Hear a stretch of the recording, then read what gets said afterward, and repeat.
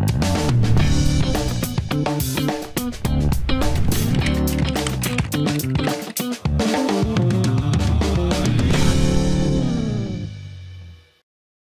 everyone, this is Ian Robinson and welcome to another episode of AskZBrush. Today we're going to cover a question that came in: can I start up ZBrush with 3D modeling enabled by default?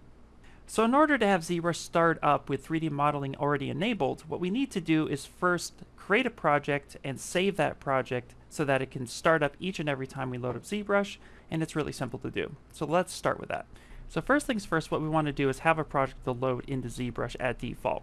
So we're going to go ahead and close the lightbox by hitting comma, and let's just go ahead and load a tool that I've been working on, and it's been this fight stick that I've been working on. We're going to drag that out, go ahead and hit T on the keyboard to select edit mode, and now we are good to go.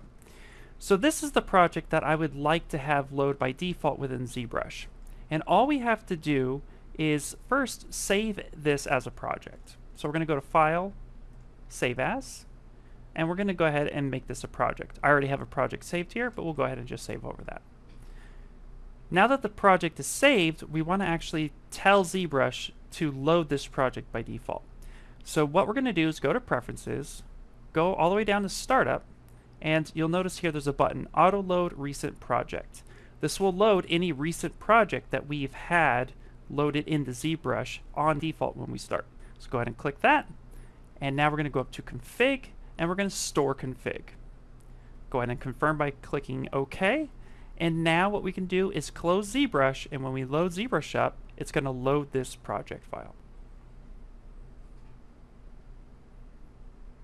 And now that we've reloaded ZBrush, you could see here that my fight stick is ready to go. I didn't have to click Edit or make Polymesh 3D. I could just go ahead, turn on the wireframe, and start sculpting away if I choose.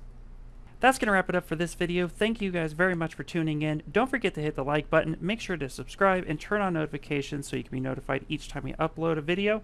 And also, please continue to send in your questions to #AskZBrush on Twitter. Happy ZBrushing.